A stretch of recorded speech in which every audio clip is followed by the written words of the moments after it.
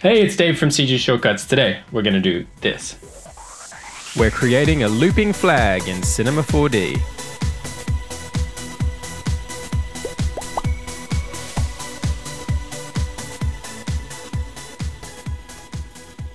So we're going to start things off in Adobe Illustrator this time. Basically, we just want to design the overall shape of our flag, and I find it a lot easier to draw this out in Illustrator.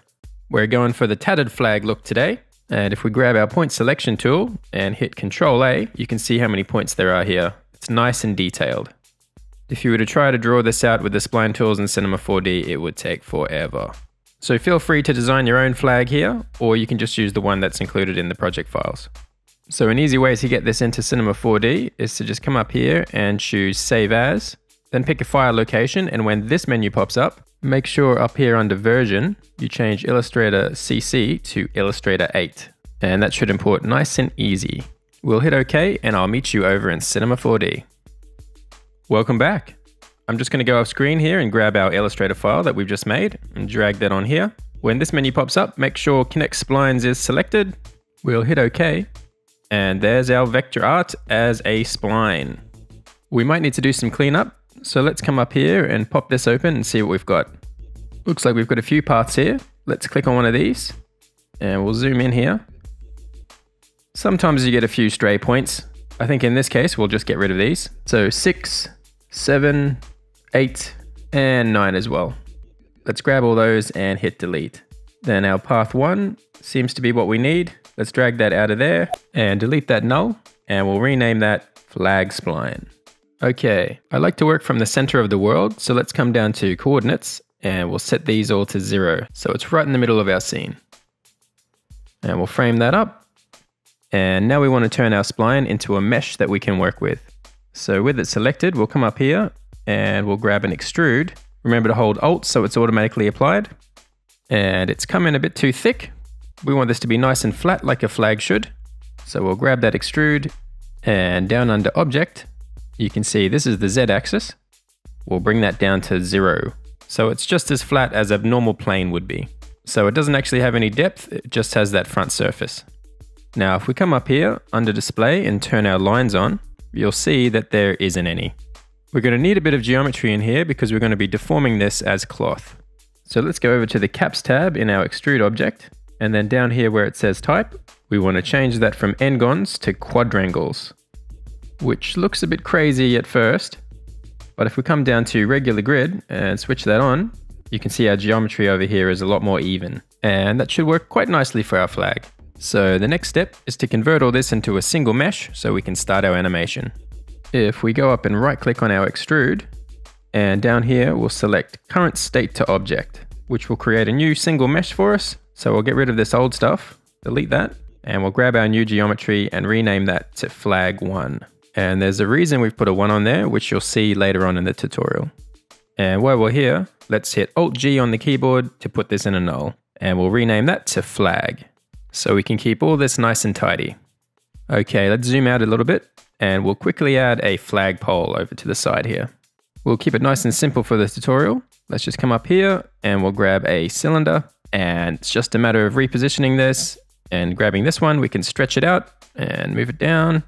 And we can adjust the radius by grabbing this outside dot and just scaling that in a little bit. Now that's all looking a bit more flag-like. Let's reposition that.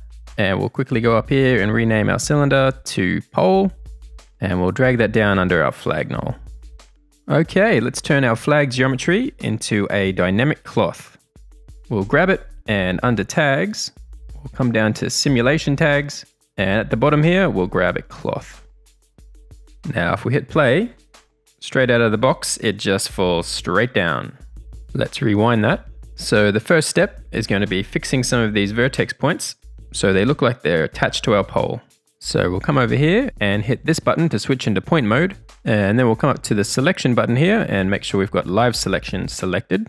I think selecting points might be easier in the front view, so if we just middle mouse button click, then down here is the front view, and we'll middle click again to get into that. Let's reposition this and zoom in a bit. Now all we want to do is click and drag to paint these points. We'll put some there, come down to the middle, then down the bottom, and then maybe some spots in between each of those. Zoom in a bit here. Yeah, something like that. Cool. So those points will be locked off, and hopefully that gives us an interesting effect. Let's go back to our perspective view. And if we click on our cloth tag, and under dresser, with those points selected, we just want to click set for fix points. And now if we give that a play, we've got a lot of geometry here, so it's going to run pretty slow, but you can kind of see those points are stuck in position now. Okay, let's just pause that for now and rewind and see if we can figure out a way to make this sim a bit faster.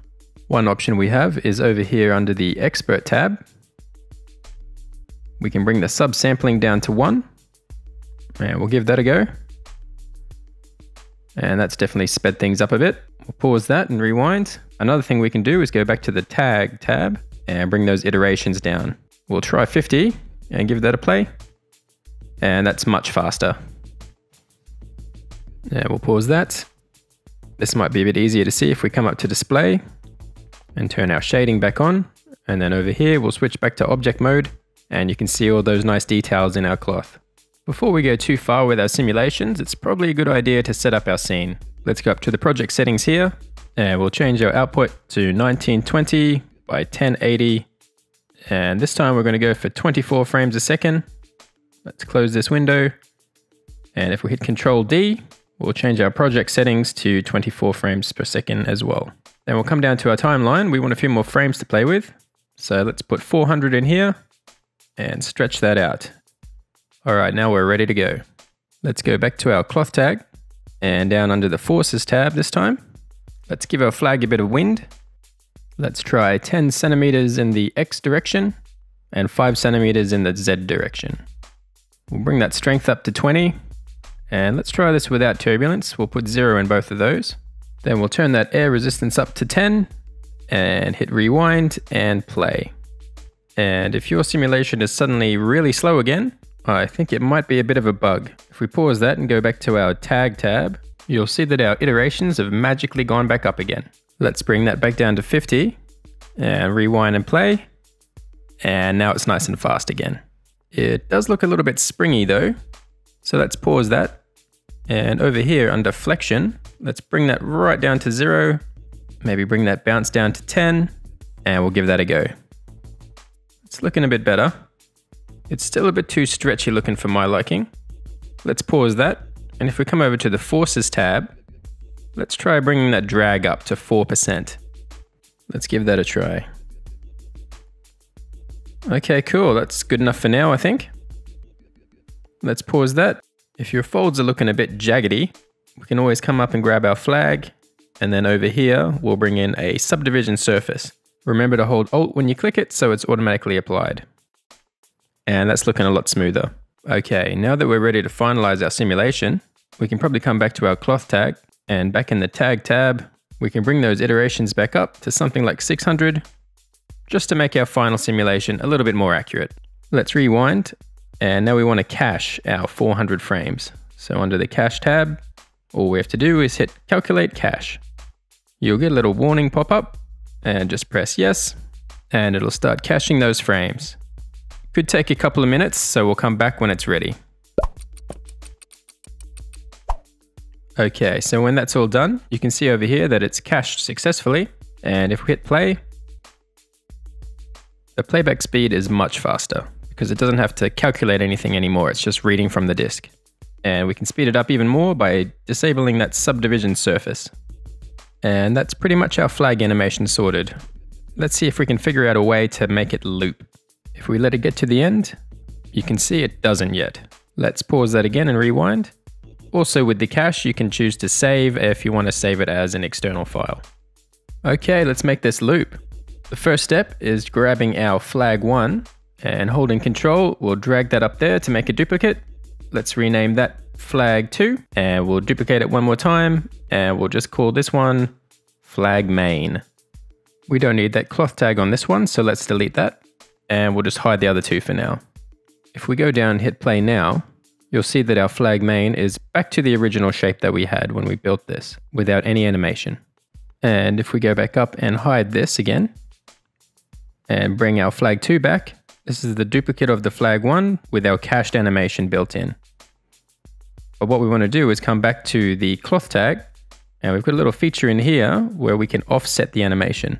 So if we bring this back negative 300 frames and play that through, you can see we're just playing the last 100 frames before it stops, which makes sense because it's gone back 300 frames. So to get our looping animation, we just need to blend our start and end animations, flag 1 and flag 2. And to do that, we'll have them both driving our flag main with the use of a pose morph. And you can find that guy under tags, character tags, and there he is, pose morph. All right, because we're going to have 100 frames overlapping, we want to bring the total frame number down to 300, so 100 frames less. Back in our pose morph, we want to tick points because the points are what we have animated. So pose 0 is our current flat pose, which is how our flag main is right now. But we want to bring in flag 1 and just hit yes here. And flag 2, same deal. And yes again. And you can see our flags change now.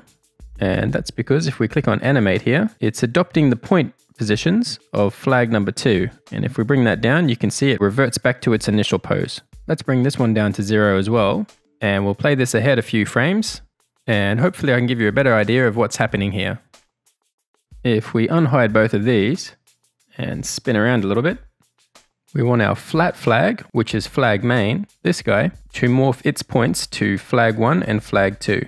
And if we come down and bring the slider up, it's morphing to flag 1.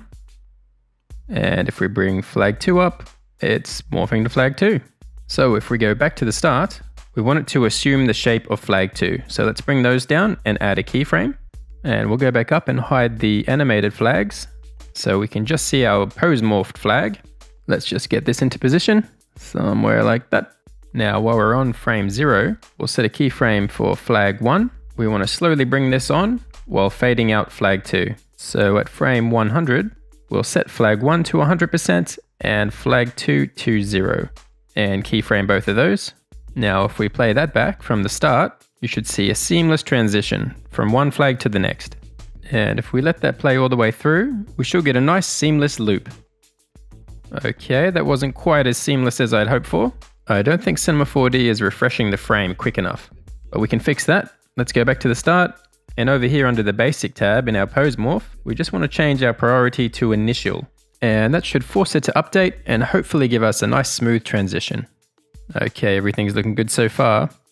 And as we come to the loop point, seamless. Also, if you want it to be a bit smoother, don't forget to come back up here and turn on that subdivision surface again. And there we go, we've got our looping animated flag.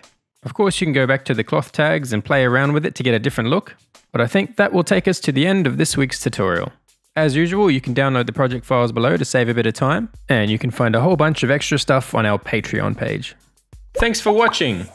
Let me know what you want to see in the comment section below, or you can leave a like, or dislike, and don't forget to subscribe and click on that little bell icon for more videos and free stuff.